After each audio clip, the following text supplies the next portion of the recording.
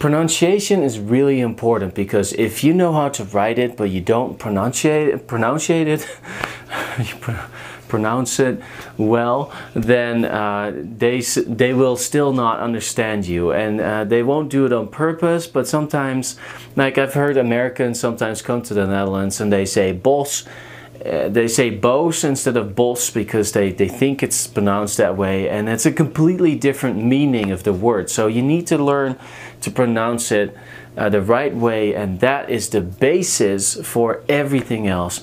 If you don't pronounce it well, a Dutch person is just going to say, Wat? What? What? Ik versta je niet. I understand you not. Or I don't understand you. Wat zeg je? What are you saying? What say you? That's what they'll ask. Like, huh? Wat zeg je? And some people might even say, hey, ben je gek of zo? Yeah? Ben je gek of zo? Are you crazy or something? So we don't want that to happen. So we want to pronounce the Dutch language the right way. Okay, rule number 1 is to have short vowels.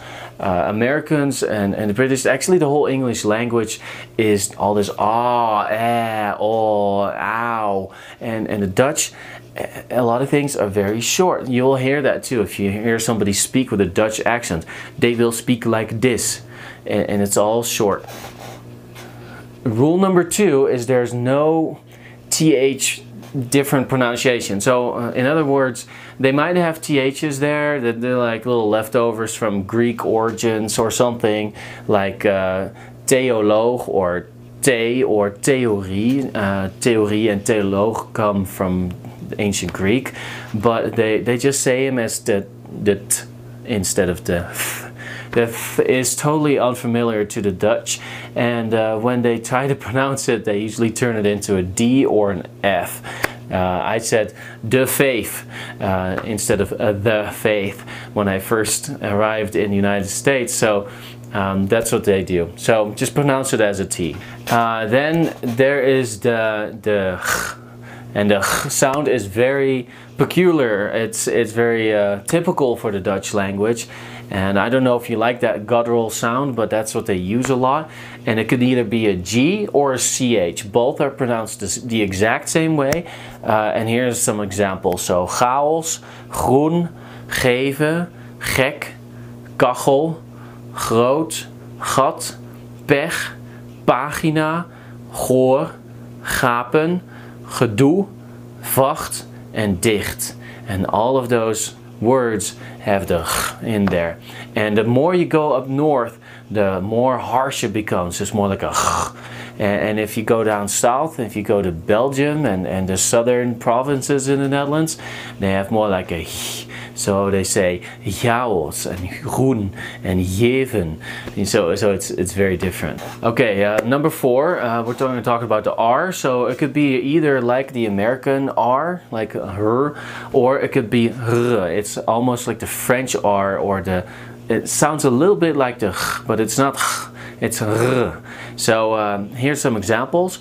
Rood, ver, heer, teer, roven, rat, bar, kar, kreeft, raaf, beter, kever. And the only moments that you pronounce the R like an English R is when it's at the end of the word. So I could say ver, or I can say ver. And both of those are correct. So heer or heer can be correct, or kever or kever, and that's both correct. It's probably easier for you to say kever, but yeah, kever is also used. So, but not if it's in the beginning or in the middle. So you can't say rood. That's different. That's incorrect. They wouldn't say it that way. So you say rood, or kreeft. You can't say kreeft. That sounds too English, and then they hear your accent, so you say kreeft. Rule number 5 is about the and the sound is very common in Dutch. So it's like birth or like urgent. So birth or fur, or that's the sound, and the is usually a U but it can be different letters too. You'll notice that when we talk about it. Rule number 6, there are 3 uses for the letter E. And the first is as in letter, so it's like letter, or bet, or bet. Or bed or bet, yeah.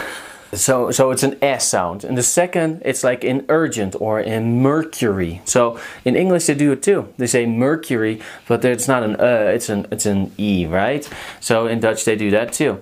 And the third is as in hay or bay or bait.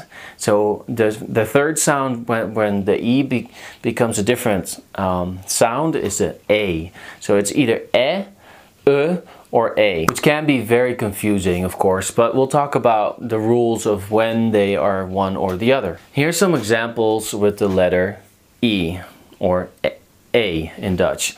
Veters, gebrek, so first it's an and then an lekker, so here it's first an and then an gegeten, verder, kever, vet, steden. So in steden, it's first an A and then an Rule number 7 is don't blow. So don't blow the sounds. The English-speaking countries have a way of going k or p or t, and the Dutch don't do that. It's more like k or t or p.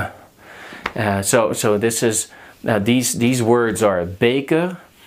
So it's not baker, it's baker. It's not takken, but it's takken. See, hear the difference? Takken. So you don't blow the T, you don't blow the K. Ketting, kapot, boeken, kaak, kast, papegaai, teen, kraan. So none of those sounds are blown. Rule number 8, we're going to talk about the W. In English, you pronounce W as w. Like it's big sound is like w. In Dutch, it's more between the V and the W, so it's w. So it's not v. V is a V, right? But it's almost a V, so it's w. Okay, not w, but w. Okay, so these words are pronounced as following: weten, wanneer, wat, wegwezen, wakker, worden, water, wet, westen, waarom.